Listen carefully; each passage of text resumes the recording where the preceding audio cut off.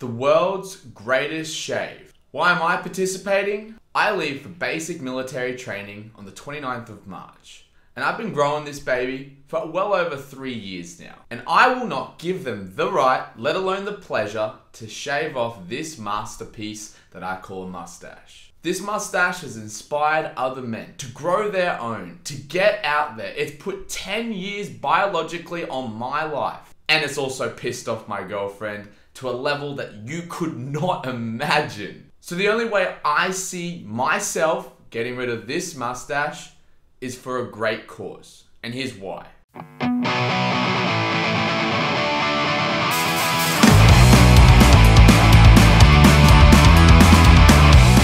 The world's greatest shave is no ordinary charity, but a charity that has an extraordinary message. We shave as the ultimate act of solidarity and to send a powerful message of hope to the 47 Australians who are diagnosed with blood cancer every single day. By the end of today, another 47 Australians will need to tell their families that they are now facing blood cancer. And life must stop as they navigate the scary moments ahead. It can happen to anybody at any age at any time. Shaving is a big deal.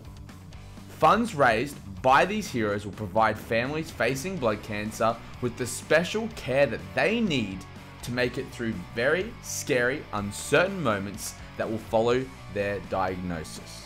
The funds raised through the world's greatest shave will help families meet costs like putting food on the table, covering rent, or paying bills in a dark and troubling time when these families feel helpless and alone. This type of help is priceless. The simple truth is, without brave shavers, the search for a cure would falter. I know for a fact that many of you have spent well over $5 at a time for a freshly made coffee.